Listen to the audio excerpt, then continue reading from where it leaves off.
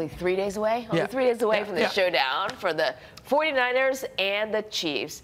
Steve and Casey have been in Vegas all week, not only covering the big game, but also speaking with some local entertainers. Good morning, guys.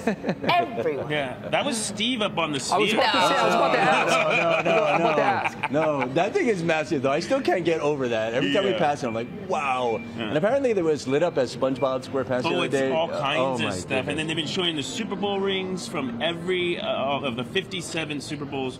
So cool. But like you said, Grace, man, we have been having a great time. We've been trying to bring as much of the content and the great stories of people from Hawaii making a name for themselves here in Vegas that we can, because they're just awesome stories to tell.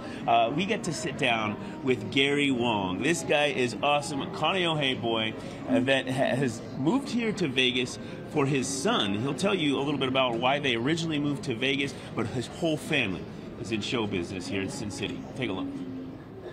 Hey guys, this is special. We're inside the MGM Grand. We're here for the Cirque Du Soleil production, and take a look behind us, Casey, if you can. Take a look at just how massive a production this is. And we're also joined by Gary Wong, a local boy from Kaneohe, who is the prop master for Ka. How did you even get into this? You know, born and raised in Kaneohe, where sports was kind of the big thing at the time. We didn't have a theater in Kaneohe. So I was introduced to theater in my sophomore year in high school. The drama director approached me, Ron Bright. He knew of a bunch of us that were dancers, and he was looking for dancers for The King and I, because he wanted to do The King and I. So I was part of the cast of The King and I, his last production at Ben Parker Elementary School. That's where he used to do all of his musicals. Mr. Bright put out an open auditions for all of the alumni to come in, because the alumni never experienced a real theater until this opportunity. So it wasn't until then that we actually walked into a real theater with fly rails, with audio, with sound, with lighting, and that's when I was immersed in the theater background. So that's pretty much how I got started. Yeah. After that, I got married, went out and started dancing for Don Ho. So I danced for Don Ho, where I met my wife. We got married on stage, and Don sang at our wedding. We did that for about maybe 8 years. We had children, and you know, we had theater in our background. However, moving to Vegas was not the reason for that. The reason for moving to Vegas was when my son got to the high school level, he wanted to transition from playing roller hockey to ice hockey.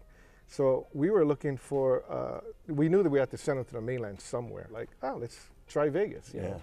So my son ended up playing there, and that's how we got here. I never thought that we would become a circus family, but I have my son, who the hockey player, currently he's with Crystals. And it's weird because he's on an ice skating show. Yeah, Cirque has an arena ice skating show that's touring the world right now. And then my other two daughters work.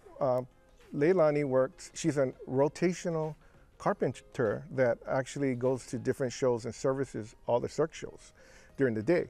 My other daughter, Pualani, works at Michael Jackson 1 show in the props department. The only one of my family that's not part of Cirque is my wife. My wife works for David Copperfield. This is our family. We left Hawaii and joined the circus. You guys are off right now, right? There's a bit of a break, but when is it coming back, and how do people watch? But we come back to shows the day before the Super Bowl, which is the 10th. Then we're off on the 11th because that's Super Bowl, and then we're back to shows on Saturday. So if anybody wants to see the show, we, 2 shows a night. We're off on Thursday and Friday, and they can just go right online and look it up, and they can get their tickets right there. And we should mention, Cirque is coming to Hawaii. Yes, that's another thing. Yeah, after all of this, it's kind of coming full circle for me. After 20 years, Cirque is going to be opening up a show, a resident show, in Waikiki, which will open the end of the year, this year. That's exciting. Yeah, it's going to happen. It's happening. Again, we're talking to Gary Wong, prop master for Ka, local boy from Kaneohe, bright kid as well. Bright kid, right? Bright kid. Yeah. Thank you for joining us, Gary. Yeah, we appreciate it. Awesome. Right. For now, back to you guys in studio. Yeah. Back to us. Back Steve, to us. Steve, I'm sorry. Where are we? We have just been hustling to share those stories. They're so cool. Yes. And the fact that they're bringing Cirque to Hawaii, that's going to be huge. And Gary also talked about how his wife used to perform at the beach con. I think that's where it's going, right? And just the history that family has performing. Oh my goodness. So awesome. Yeah. Now, Steve. Yes, I have taken a little bit of cash out. They're mostly ones. Alrighty. They're mostly ones. Yeah. But you know, I don't really gamble. You're not a big. You don't have the bug. You don't have the bug. I don't. Right. I've gotten bit by a lot of bugs, but gambling was never one of them. Because take a look at this video. You came down and hit the craps table a little bit yesterday. I did, and that didn't go well. It got really cold, really fast. we went. Take a look at this. We were at the Main Street. restaurant. We're at Main Street. Yeah, we're at Main Street. Yeah, having a nice dinner. Then we were rudely interrupted by Lynn Kwan. No, I'm kidding. They came. We all got together, but then afterwards, Steve and I said, you know what? I've got a $5 bill burning a hole in my pocket. So we went to the slot machine, and I was like, I'm just gonna give it a go. And it was about a minute's time. Yeah, and that $5 was gone. Poof! Bye. That thing is gone. That's why I don't gamble. Man. Yeah. I never had any luck. I still think if we get you on that table, that golden arm's gonna get going. You're gonna have beginner's luck. You're gonna bring everybody money. Hey, I swear, it's happening. It is happening. And then we never hear from Casey Which is again. actually what they've been calling him. Yeah. I'm excited. Steve's gonna show me the ropes. Maybe I'll have better luck on the table. Yeah, better luck than I did, because it was bad. I'm a little concerned about this. Yeah. I'm a little concerned about the two of you going together to we may never see you guys again. You think you're concerned? I think Liz is concerned. How much money did he take? Suddenly, Our none kid's of got to go Steve's to cards. college. Yeah, you got gambling, you got loco-moco. No, what else do you need? That's true.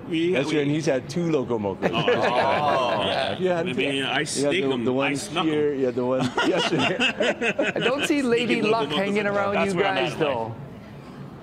No, we're gonna get her in here at some point.